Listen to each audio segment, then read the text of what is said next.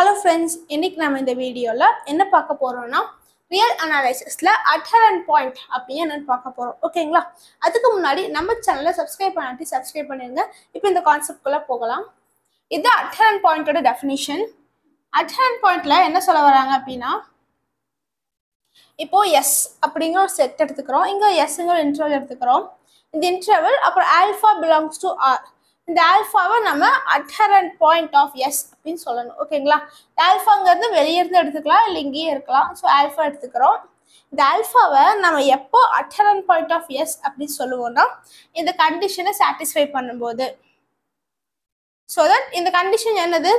Alpha minus delta alpha plus delta intersection S not equal to an empty set. So இங்கே டெல்டாங்கிறது அதோட நெய்பர்ஹுட்டை mention பண்ணுது. So alpha minus delta alpha plus delta. இங்கே இந்த ஆல்பாவுக்கு ஒரு neighbourhood எடுக்கிறோம். அது என்னென்னா alpha minus delta alpha plus delta. அதையும் இந்த எஸ்ங்கிறதையும் இன்டர்செக்ட் பண்ணும்போது நமக்கு ஒரு எம்டி செட் வரக்கூடாது, ஒரு கண்டிப்பாக ஒரு வேல்யூ வரணும் அப்படின்னு சொல்கிறாங்க. ஸோ தட் இது alpha minus delta alpha plus delta இந்த நெய்பர்ஹுட் பார்ட் எஸ்ங்கிறது இதுக்குள்ளே தான் இருக்குது. ஸோ இன்டர்செக்ட் பண்ணும்போது கண்டிப்பாக காமனாக ஒரு வேல்யூ வரும். ஓகேங்களா? ஸோ தட் இந்த this alpha is an adherent point of this set S. இது ஒரு எக்ஸாம்பிளோட பார்க்கும்போது S ஈக்குவல் டு ஒரு ஃபைனைட் செட் எடுத்துக்கலாம். 1 2 3 செட் எடுத்துக்கலாம். இப்போ இந்த செட்டை இந்த பாயிண்ட்ஸ் பிளாட் பண்ணும்போது 1 2 3ங்களா? ஃபர்ஸ்ட் கண்டிஷன் என்ன? நம்ம ஃபர்ஸ்ட் ஒரு நெய்பர்ஹுட் ஃபைண்ட் பண்ணணும். ஸோ இந்த ஒன்னை சுற்றி பார்க்கும்போது இங்கே 1 மைனஸ் டெல்டா இங்கே 1 ப்ளஸ் டெல்டா. ஓகே, அப்புறம் என்ன பண்ணணும்? அந்த நெய்பர்ஹுட்டையும் அந்த எஸ்ஸையும் நம்ம இன்டர்செக்ட் பண்ணணும். So that 1 minus delta 1 plus delta intersect 1 எஸ்ங்கிறது என்னதுங்க 1 2 3. அப்போ ரெண்டு இன்டர்செக்ட் பண்ணும்போது நமக்கு என்ன கிடைக்கும்? 1 அப்படிங்கிற வேல்யூ கிடைக்குதா? அதே மாதிரி இங்கே 2 செக் பண்ணுங்க. ஃபஸ்ட்டு ஒரு நெய்பர்ஹுட் எடுக்கணும். So 2 minus delta 2 plus delta intersect 1 2 3. ரெண்டு இன்டர்செக்ட் பண்ணும்போது 2ங்கிறது காமனாக இருக்கா? இங்கேயும் 2 இருக்குது, இங்கேயும் 2 இருக்குது. அதே மாதிரி 3க்கு பாருங்க. 3 மைனஸ் டெல்டா நெய்பர்ஹுட் எடுக்கிறோம் first. So that 3 minus delta அதே மாதிரி 3 ப்ளஸ் டெல்டாவா?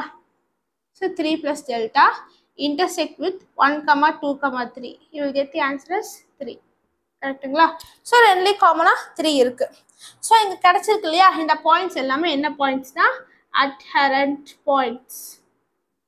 adherent point. இப்போ adherent பாயிண்டோட கண்டிஷன் என்னன்னா நம்ம ஃபஸ்ட்டு அந்த பாயிண்ட் எதுக்கு adherent, எந்த பாயிண்ட்டை நம்ம adherent பாயிண்ட்னு சொல்லணுமோ அந்த பாயிண்ட்டுக்கு ஃபஸ்ட்டு ஒரு நெய்பர்ஹுட் ஃபைண்ட் பண்ணணும். அதையும் அங்கே கொடுத்துருக்க செட்டையும் இன்டர்செக்ட் பண்ணணும். இன்டர்செக்ட் பண்ணும்போது நமக்கு காமனாக ஒரு வேல்யூ வந்துச்சுன்னா அது வந்து அந்த வருது இல்லையா இந்த வேல்யூ, அதுதான் adherent பாயிண்ட் அப்படின்னு சொல்லுவோம். காமனாக வரணும், ஒரு நான் எம்டியாக வரணும், ஒரு நல் செட்டாவோ ஒரு எம்டி செட்டாவோ இருக்கக்கூடாது. அப்படி இருக்கும்போது தான் நம்ம எடுத்துக்கிட்ட பாயிண்ட்டை வந்து நம்ம adherent பாயிண்ட் அப்படின்னு சொல்லுவோம். இப்போ நம்ம இங்கே 1ங்கிற பாயிண்ட் எடுத்துக்கிட்டோம்னா ஃபர்ஸ்ட் அதுக்கு நெய்பர்ஹுட் ஃபைண்ட் பண்ணோம், அதாவது செட்டு கூட இன்டர்செக்ட் பண்ணோம். இன்டர்செக்ட் பண்ணும்போது நமக்கு ஒரு ஆன்சர் வந்திருக்கு. ஸோ தட் இந்த 1ஐ நம்ம என்னன்னு சொல்லுவோம்? இந்த 1ஐ வந்து நம்ம adherent பாயிண்ட்னு சொல்லுவோம். அதே மாதிரி 2 அதே மாதிரி 3. ஸோ தட் நமக்கு அதை இன்டர்செக்ட் பண்ணி பார்க்கும்போது கண்டிப்பாக ஒரு நான் எம்டி ஒரு வேல்யூ வரணும். வந்தால் தான் நம்ம எடுத்துக்கிட்ட பாயிண்ட் இந்த பாயிண்ட் இப்போ இங்கே 1 எடுத்துக்கிட்டோம்னா இந்த 1 adherent பாயிண்ட் சொன்னோம். 2ங்கிறத எடுத்துக்கிட்டோம்னா 2 adherent பாயிண்ட் அப்படின்னு சொல்லுவோம். ஓகேங்களா? இப்போ இந்த adherent பாயிண்ட் கான்செப்ட் புரிஞ்சிருக்கும்னு நினைக்கிறேன். நீங்கள் இந்த adherent பாயிண்ட் பார்த்துட்டு நெக்ஸ்ட் லிமிட் பாயிண்ட் அப்படிங்கிற கான்செப்ட் வீடியோ ஏற்கனவே அப்லோட் பண்ணியிருக்கோம், அதை பாருங்கள். அப்புறம் இந்த லிமிட் பாயிண்ட்டுக்கும் adherent பாயிண்ட்டும் கிட்டத்தட்ட சேமாக தான் இருக்கும், but there is a difference. அந்த டிஃப்ரென்ஸை நெக்ஸ்ட் வர வீடியோவில் பார்க்கலாம். ஓகே, இந்த கான்செப்ட் ரொம்ப கிளியராக புரிஞ்சிருக்கும்னு நினைக்கிறேன்.